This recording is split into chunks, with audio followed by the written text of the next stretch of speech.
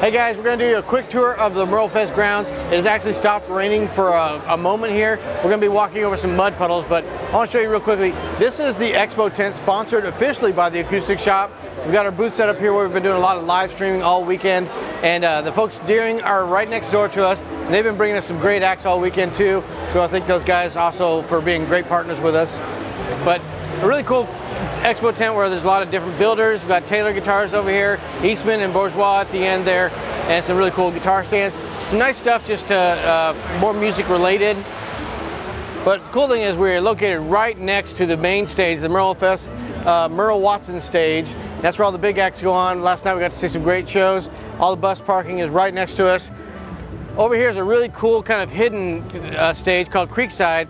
That's where they do a lot of workshops. They had the Mandolin Mania over here, which is one of my favorite events as a mandolin player, because they had Sandbush and a lot of really great mandolin players doing some little performances, playing together, talking about their mandolins, and just really cool little intimate stage right there compared to the main big stage. And we're going to give a quick walk down this aisle here. This is down the food aisle, and we'll show you the big audience area and where all the other stages are going on right now.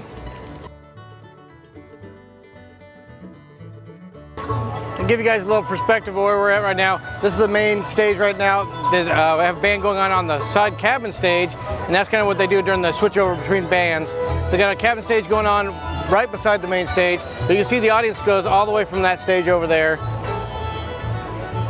fills that whole field, and then crosses over into this other side. We got a little bit of a moat here in between the two areas. But at night, this place will be full. All the empty spots will be full of lawn chairs. And it has become a bit of a mud fest right now with all the rain, but we're expecting some good weather for the rest of the evening.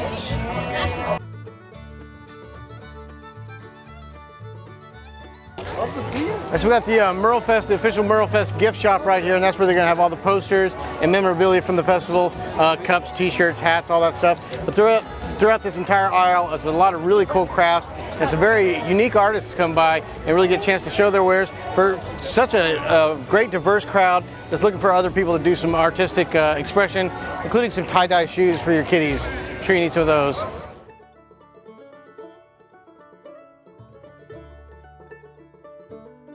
And over here, a large stage, they call this the dance stage, and there's no seating there. It's a hard wooden floor, so people can dance, and standing room only. And that place gets packed, especially at night.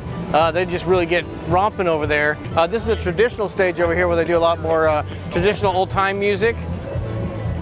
But I think simultaneously they've got about 5 stages going on with live music. And you kind of got to pick and choose which artists you want to see. I'll take you over here. Actually, this direction over here will show you the Hillside stage. You'll come right this way.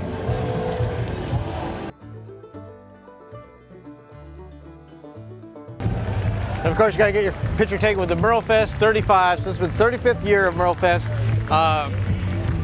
Such a great festival to build over time, and over the years they've really figured out how to dial it in and make sure they can make all of it work. We've attended a lot of festivals as the Chapmans performing at them and as the Acoustic Shoppe going to them, and really one of the most organized, well-run events, especially when you think of the size and scope of it.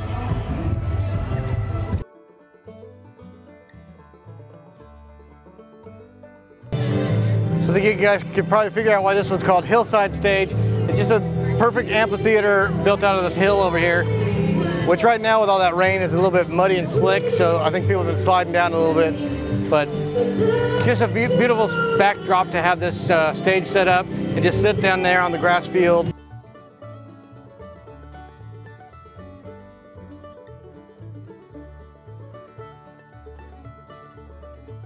So after that long walk, this brings us to our final stage. This is the Heritage stage, and a lot of great acts perform here as well. Another big sitting space for the audience. And right now it's in between acts, so they're getting set up for the next group. But every stage you go to is isolated enough that you just kind of hear the music that's going on there. Like I said, the sound has been excellent at every stage. You can hear a little bit of what's going on in the background, but once a band starts performing here, it's very isolated, and they've really put a lot of thought into the layout of where the stages are located. So one of the cool things about this festival is traditions. I was here about 10 years ago, like I mentioned, and they had the same thing. They bring in a pile of sand, and they have an artist that throughout the entire weekend builds a different sculpture every year, and it's so cool. This one, obviously, Merlefest 2023, a really ornate, beautiful castle, then over here he's working on the raccoon right now, which is the official logo of Merlefest.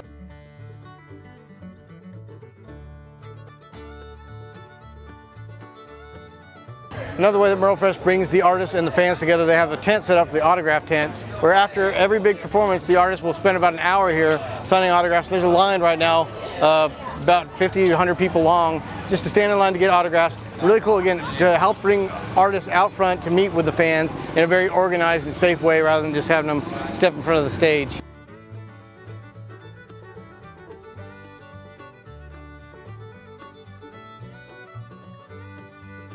Well guys, that's the big tour of the Merlefest grounds. I'm sorry, I did say earlier Wilkesboro. This is Wilkes Community College, but it's such a cool location to have a festival. This is kind of the backstage entrance here. We're not allowed to bring cameras back there. It's kind of official use only, but we're gonna head back there and get something to drink. Thank you guys for being a part of this. I hope you enjoyed your kind of behind the scenes tour of Merlefest. If you ever get a chance to be out here, you owe it to yourself to see some of the best lineup in the world, really, as far as Americana and folk music, bluegrass music.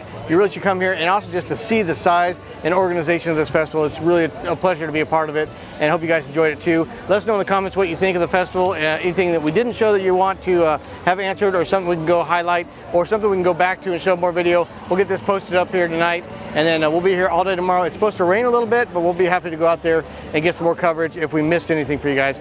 Thanks so much. If you haven't already done so, subscribe to the YouTube channel, The Acoustic Shoppe, also on Facebook, TikTok, and Twitch.